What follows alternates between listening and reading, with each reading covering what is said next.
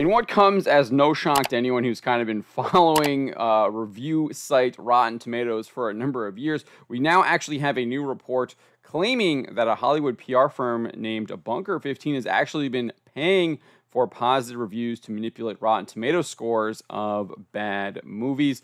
Not only do we have this report, but the actual company, Bunker 15, appears to have confirmed it while also trying to dismiss it. Let's get into this here. Website Vulture is the one that uncovered or kind of has this report. Lane Brown and Luke Winkie over there. According to the pair's report, the PR company in question, Bunker 15, whose official website boasts that the company offers innovative media planning, editorial support, social media advertisement, and automated promotional engineering to help your film reach top critics and influencers, has regularly been hired by a number of small to medium-sized films to save their reputations by artificially boosting their respective Rotten Tomatoes scores. Detailing their activities, Brown and Winkie explained, while most film PR companies aim to get the attention of critics from top publications, Bunker 15 takes a more bottom-up approach, recruiting obscure, often self-published critics who are nevertheless part of the pool tracked by Rotten Tomatoes. The most damning aspect of this operation, however, is that per several critics that they spoke to, the PR firm, quote, pays them $50 or more for each review, a practice which explicitly violates Rotten Tomatoes' own expectation that both applicants and approved critics honor journalistic integrity and observe ethical behavior. Impressed by Vulture on this accusation, the review aggregator Rotten Tomatoes elaborated on their above rule and affirmed that they do not allow, quote, reviewing based on a financial incentive.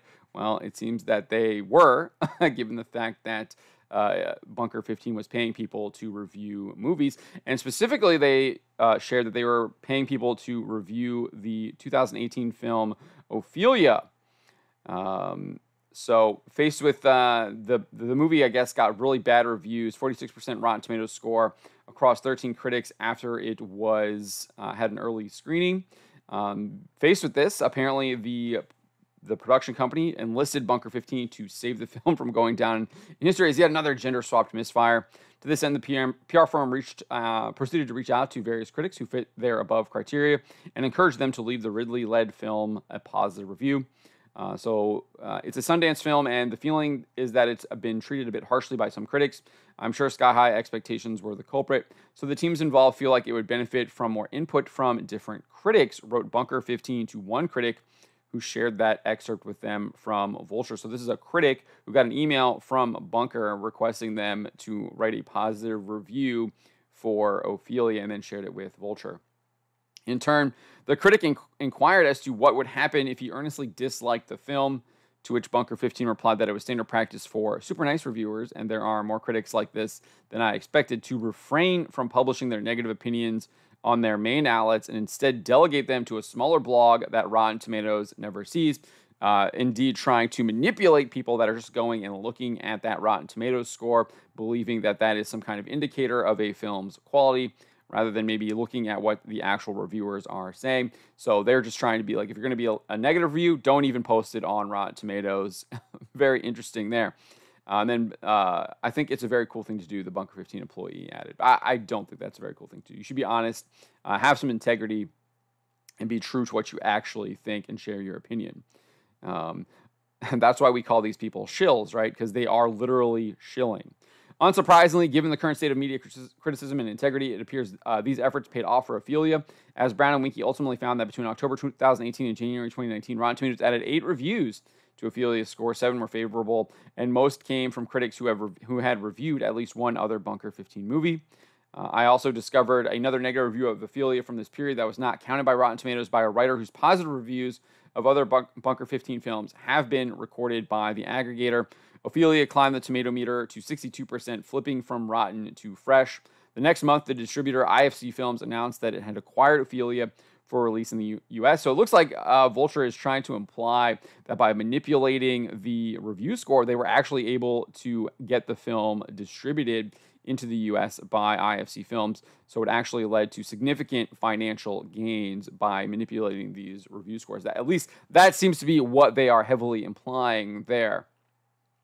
Further, one writer who left the film a negative review informed Vulture's reporting team that he was actually contacted by Bunker 15 in an effort to have him flip his review. If you give it a barely overall positive, then I do know the editors at Rotten Tomatoes and can get it switched. a Bunker 15 employee promised the reviewer. So it sounds like they're actually working with Rotten Tomatoes as well. Rotten Tomatoes is in on it. Again, that makes sense, right? Rotten Tomatoes is run by Fandango, which is owned, I think, by a couple of the movie studios. So they want to get people into theaters and want people to watch those movies, sell those tickets because it generates revenue for them. Press for comment on Vulture's reporting that responses from the main entities involved range from silence to adamant denial. Covert Media, Ophelia's production company, did not respond to a request. But Rotten Tomatoes did delist a number of Bunker 15 movies from its website and sent a warning to writers who reviewed them.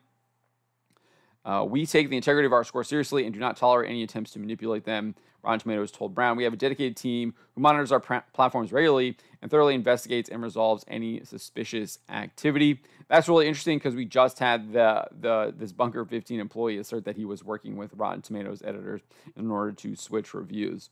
And now they're they realize that their site integrity is at risk and they're trying to deny all of that.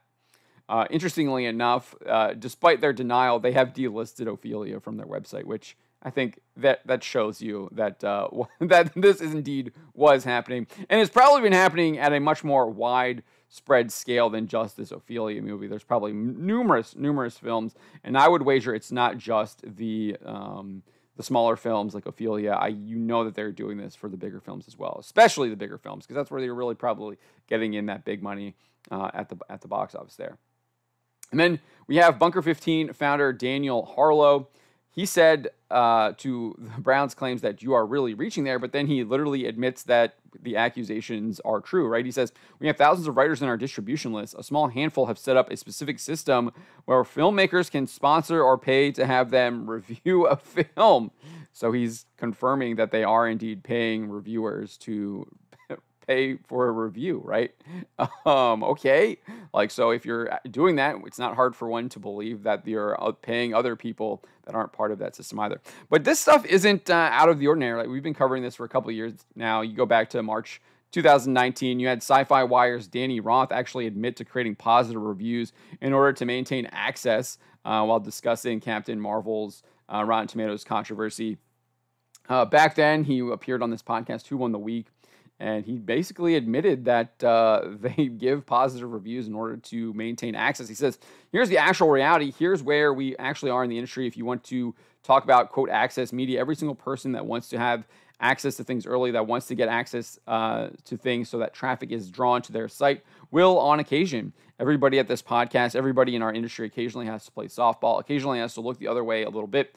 Everybody has to do it in the sense that I hated a movie, but I won't say that I hated a movie. Or an actor behaved a sort of way and you don't want to put it out there that happened. And then you had another guy, Horn, who was at least a contributing editor for Sci-Fi Wire at the time. She said, I think it's Karama, I think she's a woman if I recall correctly. Right, because you might not get the next review. And then Roth says, to some degree, everybody in the industry that is part of this quote-unquote access media has to decide which battles they want to pick, which of the ones where my voice is the one that has to get said. So we've been covering this for a while. They were obviously blackmailing these people, or at least making them, socially pressuring them to think that in order to get access, they would have to give positive reviews. Now we are realizing that maybe people kind of exposed that and they're actually having to pay people to get that reviews. Or maybe the reviewers figured out like, hey, our traffic to the website isn't generating as much from this review. We need to generate some other revenue in order to make up for that loss. So you need to start paying us now if you really want that review. And they realized that maybe they had a little bit more of the leverage, especially considering now when you're seeing the decline of superhero films across the board. Not only do we have this, but if you go back to January 2020, YouTuber Sheila Allen actually did a scrape of audience scores for Star Wars: The Rise of Skywalker. She scraped 6,000 reviews from quote-unquote verified reviewers on Rotten Tomatoes, and noticed that not only had the film's audience review score remained unchanged from the 86% it accrued after 6,231 reviews, despite receiving over 63,000 additional reviews, but many of the reviews repeated generic phrases without contributing any meaningful commentary. You can watch her video here, but this is kind of her takeaways.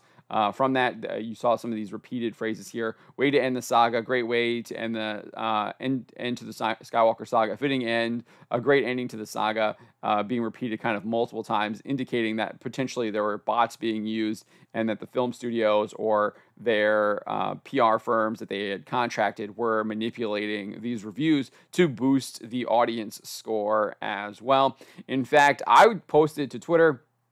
I don't have it on hand here. Just this week on Monday, we already were seeing massive amounts, or not maybe massive, but there was 46 positive reviews for Ahsoka Episode 4, despite the film, or despite that episode not even being available to be viewed yet on Disney Plus. So you had people already giving positive review, like 10 out of 10 positives on IMDb before they had even released the show, and so people were already giving it a 10 out of 10 without having any way of ever having watched it. So clearly there are massive shenanigans happening, and it's just not at Rotten Tomatoes.